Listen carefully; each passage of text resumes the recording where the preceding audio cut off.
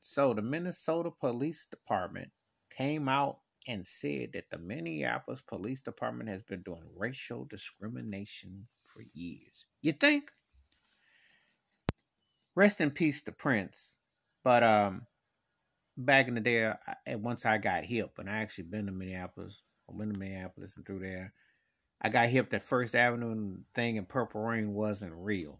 It was a kumbaya affair because they were racially divided. It wasn't the We Are the World, even though he didn't participate. He got a song on that album for the Tears in Your Eyes, but he wanted to participate. But he very much had a Michael Jackson type of theme of trying to sell Minneapolis as this utopia and is this free and love and all, all that.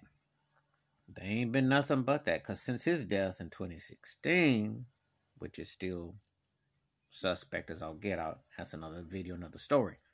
But anyway, to Castillo, to George Floyd, to White, the killings and lynchings of black folks in Minneapolis has been alarming. The no knocking, the whole thing has come to fruition. So now the Minnesota Department says Minneapolis racial discrimination has said that they do that. Well, we kind of figured that out. But don't all these police departments in America with 3Ks do that, though? I mean, really? Would you just have to pick on just them? Don't they all do it when they see somebody black? Because they don't really think you belong, even though you are a United States citizen and you pay taxes and you're born and bred here and you have Social Security. But let me stop making sense. This is what they do. This is what they want. What do you do when you say defund? Well, George Floyd's girlfriend said, give me a refund. Well, it's true.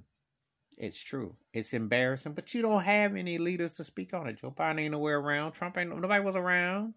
Nobody ain't say nothing about it. Nobody said nothing about it. They just sit there and look the other way. It's open season on black folk. That's the bottom line. And they've been allowed to do that. And Prince, ironic, before he died, he did speak out about the police, and he talked about the slave catchers. He talked about it. And I remember reading Morris Day talked about it. But I'm just telling you, it ain't no purple rain in Minneapolis.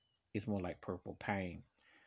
They got some real issues. And they are close to Mississippi and down south.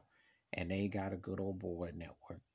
And it's there. But it's all over America with 3Ks. Ain't nothing new.